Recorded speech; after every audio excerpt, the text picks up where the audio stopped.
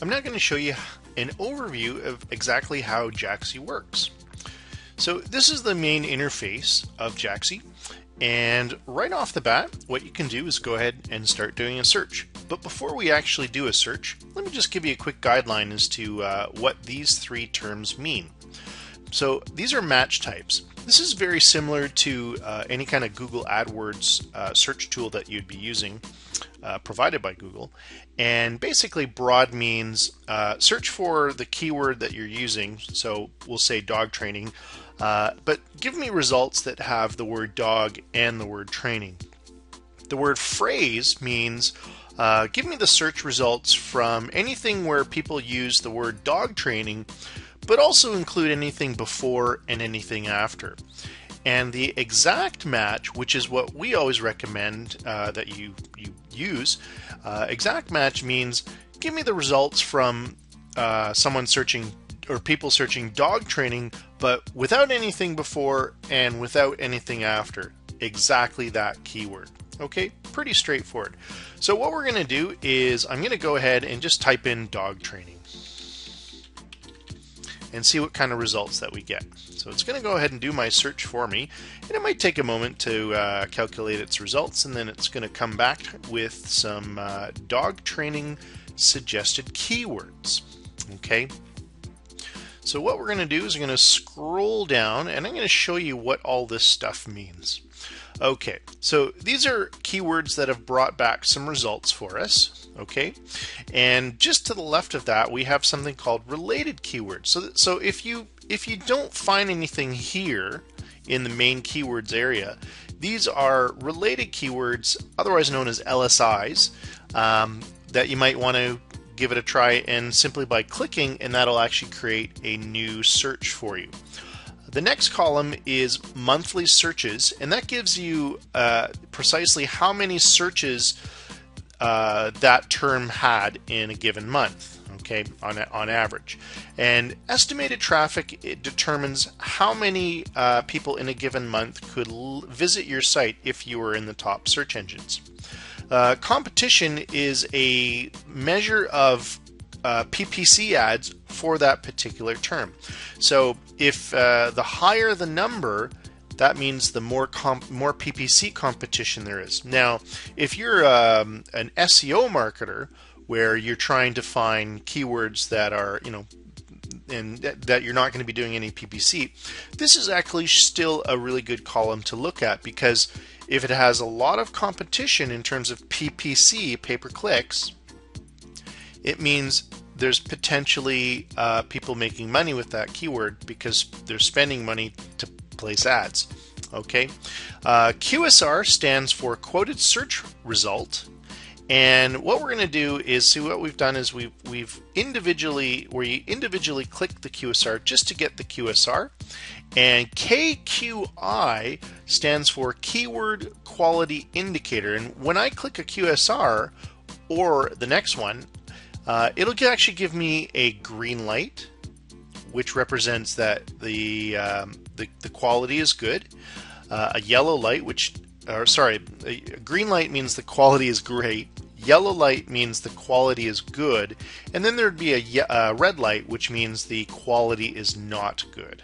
Okay, SEO power gives us a gauge in terms of how easy it is to rank on the first page of Google, and then we have a domain search, which you can simply find a domain, see if the domain is available for that particular term.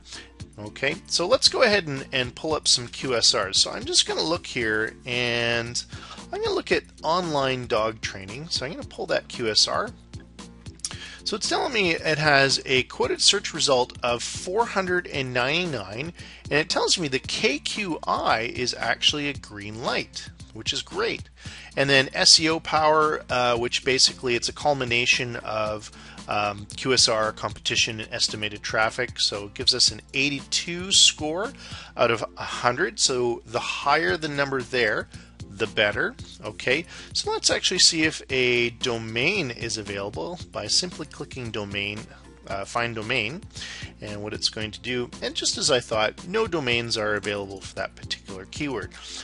But what this can do is this can actually, we might be able to use that keyword as a blog post if we, eventually we'll find a dog training website address, a domain.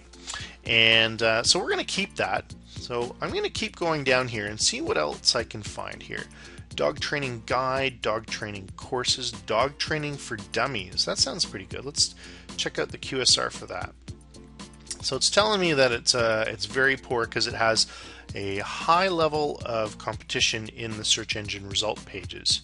So I'm going to go ahead and we've got residential dog training. Let's actually check that one out. Okay, again, so that's not a problem. And now if you want, here's what I'm doing is I'm actually just looking at these search volumes first, okay, and then obviously I'm looking at the keyword as well. But I'm going to look at canine dog training, 1,000 searches a month. Get the QSR. Okay, so yeah, so we obviously have a lot of competition. So you can see the trend here that we have a lot of competition for these keywords. So what I'm going to do is I'm actually going to start finding keywords with a lower search volume, which I find is a lot more targeted and a better chance at obtaining first page rankings, just because it's conversions, better conversions. So let's find the domain, see if a domain is available for that. In-home dog training.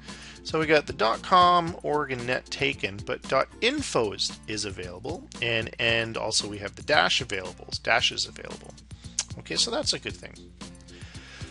Okay, so let's find something for this video here. So we've got dog training at home, dog training tricks. What I'm going to do is I'm just going to start to secrets to dog training. Now, here's another cool thing I should mention is if I were to click on any of these terms, so if I actually clicked on that again is going to that's going to create a new search here. All right. So one thing here, something that stood out to me was dog whisperer tips. I'm actually going to go ahead and click on that and see what kind of results I can get.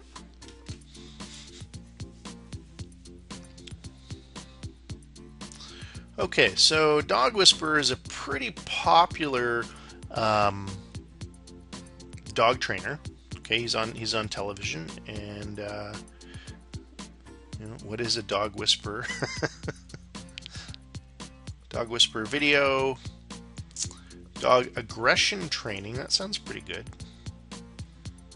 423. It's okay. Check out the domain, see if it's available. Again, the .info is available. Okay, and that's totally fine. Dog whispering. Lots of competition there. How to be a dog whisperer. That's interesting. That actually would be a good blog post there. Dog obedience tips. Dog training advice.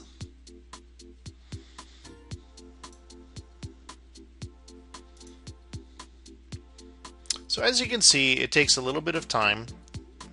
Dog whisperer sued. Oh, I don't really want that. Dog training techniques. So, obviously what we've done. Oh, here's a nice one. German Shepherd training. So that's actually really good, is when you're starting to go into, kind of micro niche specific. And again, folks, this is all just kind of real time. I'm not. I didn't set this up prior to recording the video. German Shepherd kennels. Trained German Shepherd kennels.